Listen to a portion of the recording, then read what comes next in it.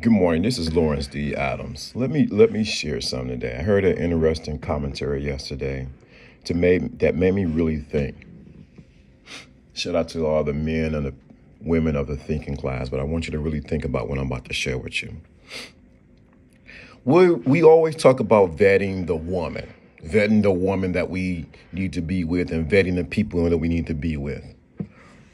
But let me drop a gem right quick on top of your head while you're doing what you need to do.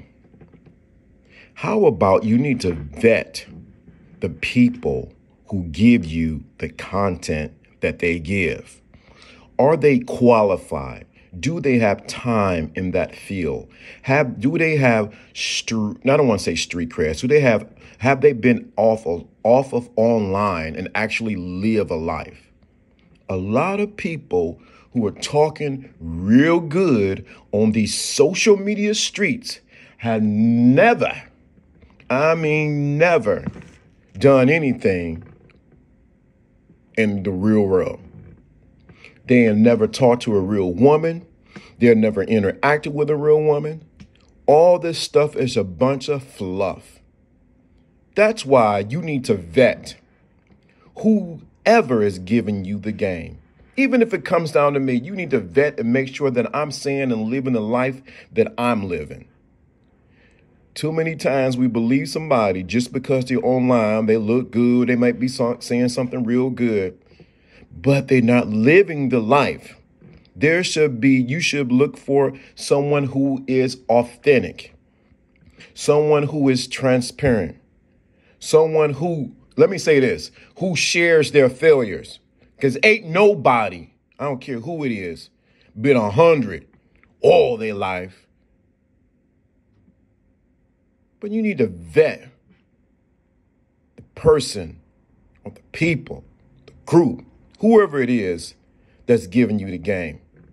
I've seen it too many times. You find out years later that this person was doing that and that person was doing this. They was all living an internet persona, and they're not living the real life. And then I'm saying that you need to share everything in their life about what they're doing, but there should be some kind of thread that you know that this person is authentic. They don't need to pretend to be something that they're not online. Me and John had a long conversation yesterday about that. Dude, if you meet me in person, this is how I am. I'm really a laid back, chill person. Cool. Have I talked to a lot of women? Yes, I have. Was I successful all the time? No, I wasn't. Did I mess up money? Yes, I have. But what you're looking is a man who came from nothing, failures, homelessness, riding a bus to where I am now. You need to make sure that the people that giving you the things that they're saying, that they are authentic and that they're giving you the real, not this popcorn, I love you game, and not this thing to try to create a persona online so they can get likes and get views and go viral. How about you be your real self? Because at the end of the day, in this social media era, you will get exposed. That's why it's better to expose yourself before someone else exposes you. That's why I had no problem saying my failures, sharing where I need to grow, where I need to get better at. Because I still don't have it all together. But I have enough of the game that I'm living what I'm talking about. Online and offline. You need to vet the people who are giving you the game, who are giving you life lessons, financial lessons. Are they really living that? That's who you need to be checking. Because when you become proficient at that, then you will become proficient in vetting people around you. Then you become proficient in vetting the women or the woman that you want to have in your life. Most of you guys don't even know how to, and I'm talking to men particularly, but most of you guys don't even know how to vet if a dog is a good dog or a bad dog. Why?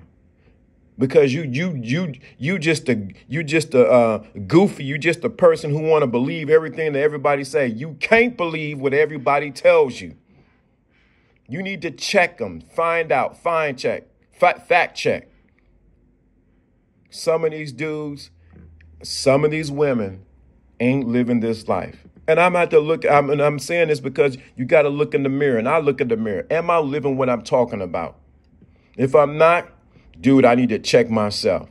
But you need to vet every person that's online, even offline. That doesn't mean that you don't receive what they're saying, but you need to see if that they're coming from a place of being authentic and true to you.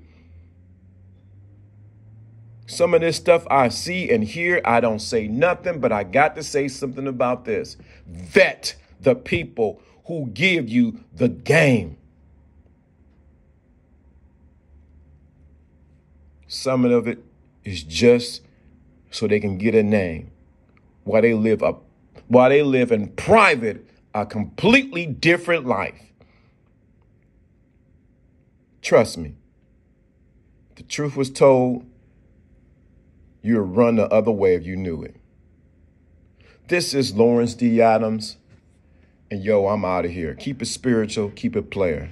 I'm out.